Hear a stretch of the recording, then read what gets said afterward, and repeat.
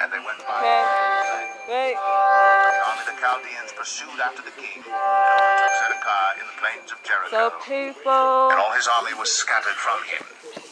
Then they took the king and carried him up unto the king of Babylon to Riblah. So much red. The king of Babylon slew the sons of Zedekiah before his eyes. He slew also all the princes of Judah in Riblah. He put out the eyes of Zedekiah. And the king of Babylon bound him in chains and carried him to Babylon and put him in prison till the day of his death. Now in the 5th month, in the 10th day of the month, which was the 19th year of Nebuchadnezzar, king of Babylon, came Nebuzaradan, captain of the guard, which served the king of Babylon, into Jerusalem, and burned the house of the Lord, and the king's house, and all the houses of Jerusalem, and all the houses of the great men, burned he with fire. And all the army of the Chaldeans that were with the captain of the guard brake down all the walls of Jerusalem round about. And Nebuzaradan, the captain of the guard, carried away captive certain of the poor people, and the residue of the people that remained in the city, and those that fell away that fell to the king of Babylon, and the rest of the multitude. But Nebuzaradan, the captain of the guard, left certain of the poor of the land, for vine dressers, and for husbandmen. Also the pillars of brass that were in the house of the Lord, and the bases, and the brazen sea that was in the house of the Lord, the Chaldeans brake and carried all the brass of them to Babylon. My freaking The cauldrons just got also, caught. and the shovels, and the snuffers, I'm on and a the bowls, bicycle. and the spoons, and all the vessels of brass You guys wherewith see they me? ministered, took they away, and the basins, and the fire pans, and the bowls, and the cauldrons, and the candlesticks, and the spoons, and the cups, that which was of gold in gold, and that which was of silver in silver, took the captain of the guard away. I'm on a bicycle. The 2 pillars, 1 sea, and 12 brazen bulls that were under the bases, which King Solomon had made in the house of the Lord. The brass of all these vessels was without weight. And concerning the pillars, the height of 1 pillar was 18 cubits, and the fillet of 12 cubits did compass it, and the thickness thereof was 4 fingers. It was hollow. And the chapiter brass was upon it, and the height of 1 chapiter was 5 cubits, with network and pomegranates upon the chapiters round about, all of brass. You guys see me? The 2nd pillar also, and the pomegranates were like unto these. And there were 96 pomegranates on a side, and all the pomegranates upon the network were 100 round about. And the captain of the guard took Seraiah the chief priest, and Zephaniah the 2nd priest, and the 3 keepers of the door. He took also out of the city an eunuch, which had the charge of the men of war, and 7 men of them that were near the king's person, which were found in the city, and the principal scribe of the host, who mustered the people of the land, and 80 men of the people of the land that were found in the midst of the city. So Nebuzaradan, the captain of the guard, took them and brought them to the king of Babylon, to Riblah. And the king of Babylon smote them, and put them to death in Riblah, in the land of Hamath. Thus Judah was carried away captive out of his own land. This is the people whom Nebuchadnezzar carried away captive. You guys see me? In the 7th year, 3,000 Jews, and 3 and 20. In the 18th year of Nebuchadnezzar, he carried away captive from Jerusalem 832 persons. In the 3 and 20th year of Nebuchadnezzar, This is too low. Nebuzaradan, the captain of the guard, carried away captive of the Jews 745 persons. All the persons were 4,600. And it came to pass, in the 7th and 30th year of the captivity of Jehoiachin, king of Judah, in the 12th month, in the 5 and 20th day of the month, that Evil-Merodach, king of Babylon, in the 1st year of his reign, lifted up the head of Jehoiachin, king of Judah, and brought him forth out of the prison, and spake kindly unto him, and set his throne above the throne of the prince that were with him in Babylon, and changed his prison garments, and he did continually eat bread before him all the days of his life. And for his diet, there was a continual diet given him of the king of Babylon every day, a portion portion until the day of his death, all the days Come of here. his life. It's too low. Mason, come here. The Lamentations of Jeremiah, chapter 1. Mason. How doth Come the here. city sit It's too solitary, low. that was full of people? How is she become as a widow? She that was great among the nations and princess among the provinces, how is she become tributary? Towards me. She weepeth sore in the night, and her tears are on her cheeks. Among all her lovers she hath none to comfort her. All her friends have dealt treacherously with her. They are become her enemies. Judah is gone into captivity because of affliction, and because of great servitude. Yeah. She dwelleth among the heathen, she findeth no rest. All her persecutors overtook her between the straits. The ways of Zion do mourn, because none come to the solemn feasts. All her gates are desolate, her priests sigh, her virgins are afflicted, and she is in bitterness. Her adversaries are the chief, her enemies prosper. For the Lord hath afflicted her for the multitude of her transgressions. Her children are gone into captivity before the enemy. And from the daughter of Zion, all her beauty is departed. Her princes are become like harts that find no pasture, and they are gone without strength before the pursuer. Jerusalem remembered in the days of her affliction and of her miseries all her pleasant things that she had in the days of old, when her people fell into the hand of the enemy, and none did help her. The adversaries saw her, and did mock at her Sabbaths. Jerusalem hath grievously sinned, therefore she is removed. All that honored her despise her, because they have seen her nakedness. Yea, she sigheth and turneth backward. Her filthiness is in her skirts. She remembereth not her last end. Therefore she came down wonderfully. She had no comforter. O Lord, behold my affliction, for the enemy hath magnified himself.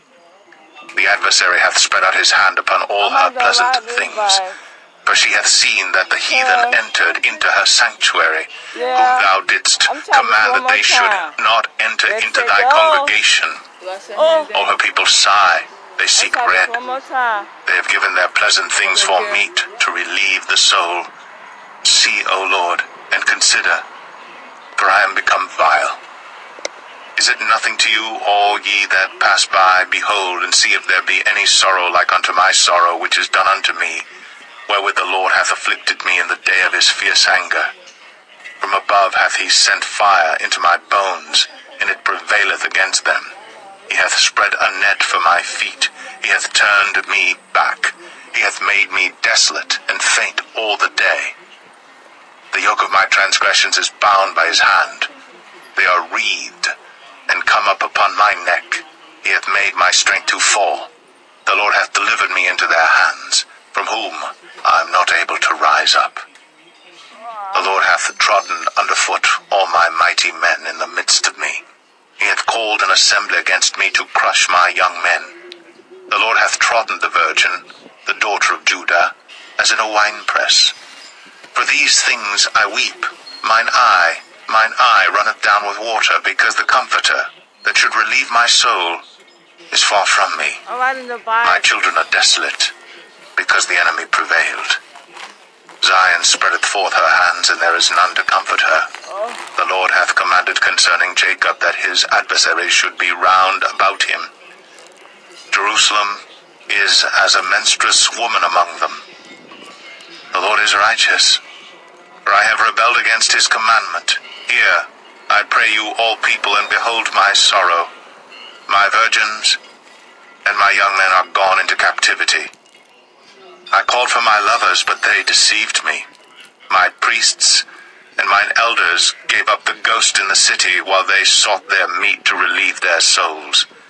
Behold, O Lord, for I am in distress. My bowels are troubled, mine heart is turned within me. For I have grievously rebelled. Abroad the sword bereaveth, at home there is as death. They have heard that I sigh. There is none to comfort me. All mine enemies have heard of my trouble. They are glad that thou hast done it. Thou wilt bring the day that thou hast called, and they shall be like unto me. Let all their wickedness come before thee, and do unto them as thou hast done unto me for all my transgressions. For my sighs are many, and my heart is faint.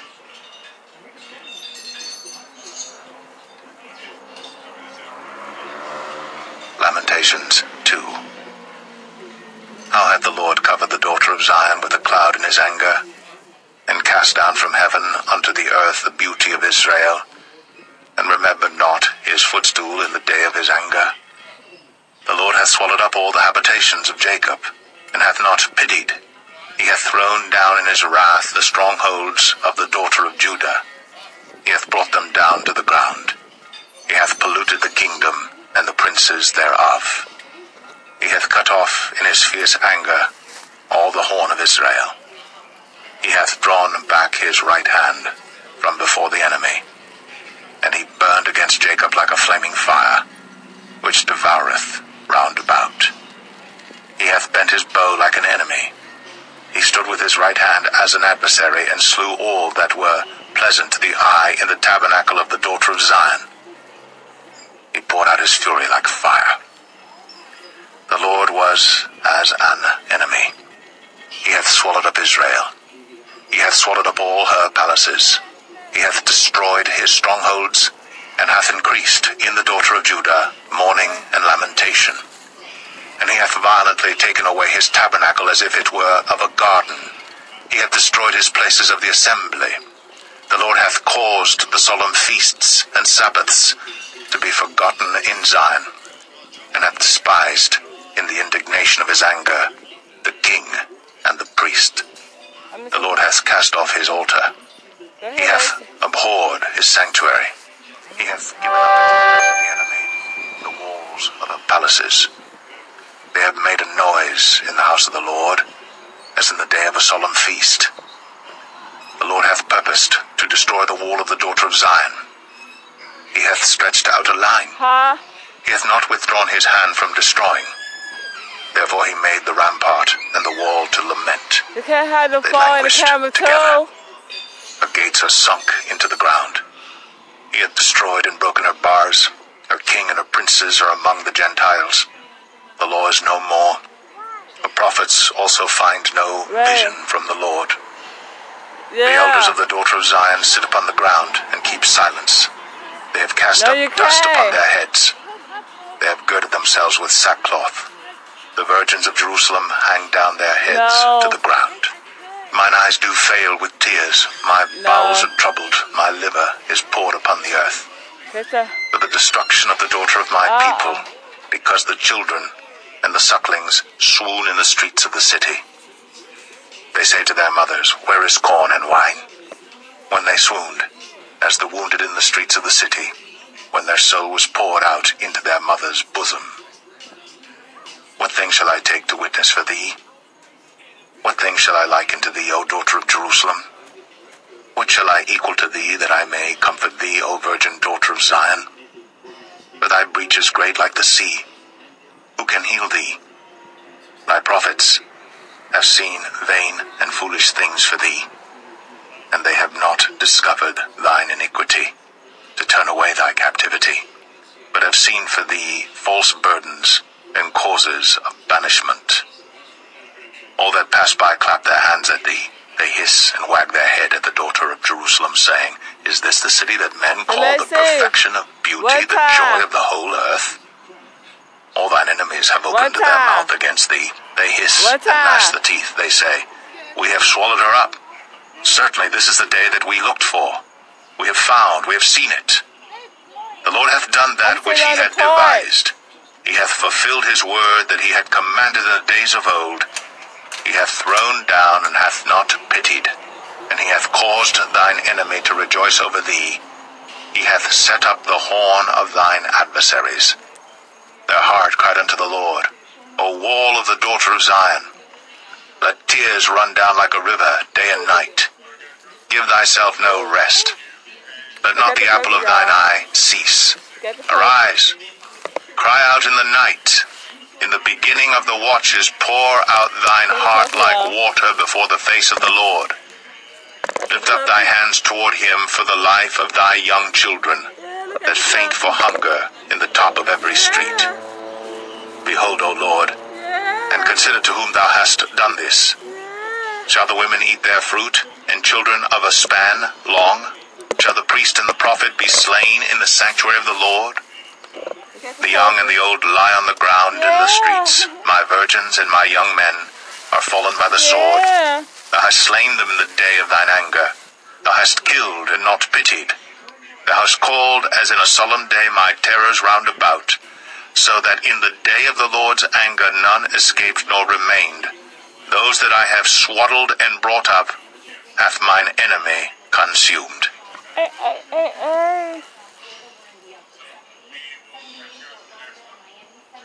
Lamentations 3. I am the man that hath seen affliction by the rod of his wrath. He hath led me and brought me into darkness, but not into light. Surely against me is he turned. He turneth his hand against me all the day. My flesh and my skin hath he made old. He hath broken my bones. He hath builded against me, and compassed me with gall and travail. He hath set me in dark places as they that be dead of old. He hath hedged me about, that I cannot get out. He hath made my chain heavy. Also when I cry and shout, he shutteth out my prayer. He hath enclosed my ways with hewn stone. He hath made my paths crooked. He was unto me as a bear lying in wait, and as a lion in secret places. He hath turned aside my ways, and pulled me in pieces. He hath made me desolate. He hath bent his bow, and set me as a mark for the arrow. He hath caused the arrows of his quiver to enter into my reins. I was a derision to all my people, and their song all the day. He hath filled me with bitterness. He hath made me drunken with wormwood. He hath also broken my teeth with gravel stones. He hath covered me with ashes. And thou hast removed my soul far off from peace. I forgat prosperity, and I said, my strength and my hope is perished from the Lord. Remembering mine affliction and my misery, the wormwood and the gall, my soul hath them still in remembrance, and is humbled in me. This I recall to my mind, therefore have I hope. It is of the Lord's mercies that we are not consumed, because his compassions fail not. They are new every morning. Great is thy faithfulness. The Lord is my portion, saith my soul. Therefore will I hope in him. The Lord is good unto them that wait for him, to the soul that seeketh him. It is good that a man should both hope and quietly wait for the salvation of the Lord. It is good for a man that he bear the yoke in his youth. He sitteth alone, and keepeth silence, because he hath borne it upon him. He putteth his mouth in the dust. If so be, there may be hope. He giveth his cheek to him that smiteth him. He is filled full with reproach. For the Lord will not cast off forever. But though he cause grief, yet will he have compassion according to the multitude of his mercies. For he doth not afflict willingly, nor grieve the children of men. To crush under his feet all the prisoners of the earth, to turn aside the right of a man before the face of the Most High, to subvert a man in his cause, the Lord approveth not. Who is he that saith, and it cometh to pass, when the Lord commandeth it not? Out of the mouth of the Most High proceedeth not evil and good. Wherefore doth a living man complain, a man for the punishment of his sins? Let us search and try our ways, and turn again to the Lord. Let us lift up our heart with our hands unto God in the heavens.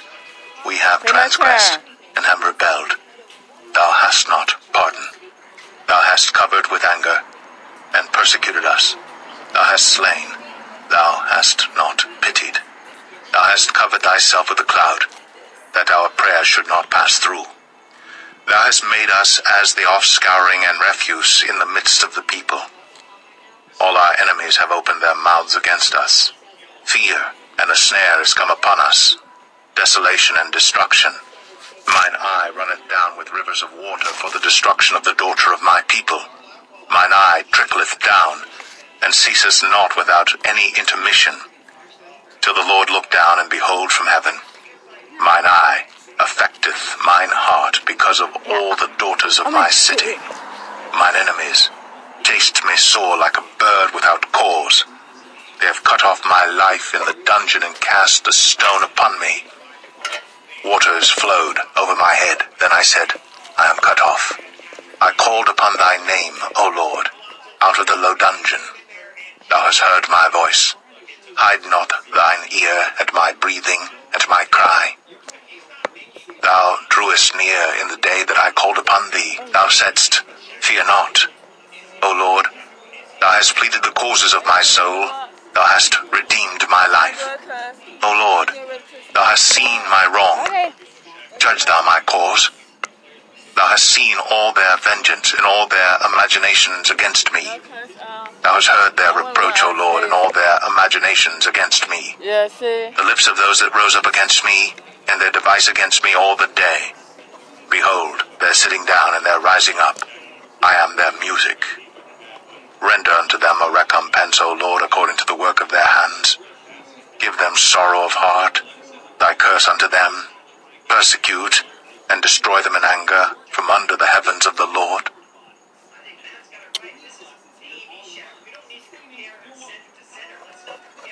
Lamentations 4.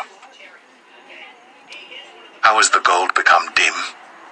How is the most fine gold changed? The stones of the sanctuary are poured out in the top of every street.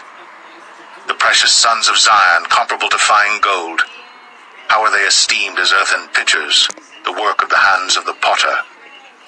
Even the sea monsters draw out the breast. They give suck to their young ones. The daughter of my people is become cruel, like the ostriches in the wilderness.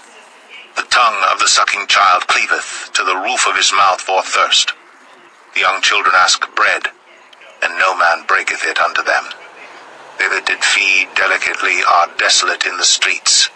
They that were brought up in scarlet embrace dunghills. For the punishment of the iniquity of the daughter of my people is greater than the punishment of the sin of Sodom, that was overthrown as in a moment, and no hand stayed on her. Her Nazarites were purer than snow.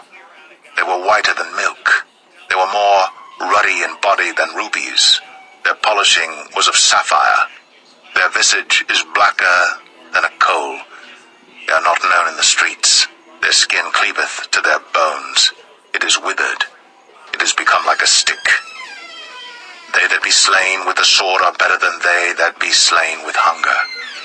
But these pine away, stricken through for want of the fruits of the field. The hands of the pitiful women have sodden their own children. They were their meat in the destruction of the daughter of my people. The Lord hath accomplished his fury.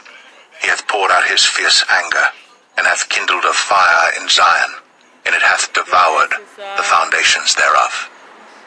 The kings of the earth and all the inhabitants of the world would not have believed that the adversary and the enemy should have entered into the gates of Jerusalem. For the sins of her prophets and the iniquities of her priests, that have shed the blood of the just in the midst of her, they have wandered as blind men in the streets. They have polluted themselves with blood, so that men could not touch their garments. They cried unto them, Depart ye, it is unclean, depart, depart, touch not. When they fled away and wandered, they said among the heathen, They shall no more sojourn there. The anger of the Lord hath divided them. He will no more regard them. They respected not the persons of the priests. They favored not the elders. As for us, our eyes as yet failed for our vain help. In our watching we have watched for a nation that could not save us. They hunt our steps, that we cannot go in our streets. Our end is near. Our days are fulfilled, for our end is come. Our persecutors are swifter than the eagles of the heaven. They pursued us upon the mountains. They laid wait for us in the wilderness. breath of our nostrils, the anointed of the Lord was taken in their pits, of whom we said, under his shadow we shall live among the heathen. Rejoice and be glad, O daughter of Edom, that dwelleth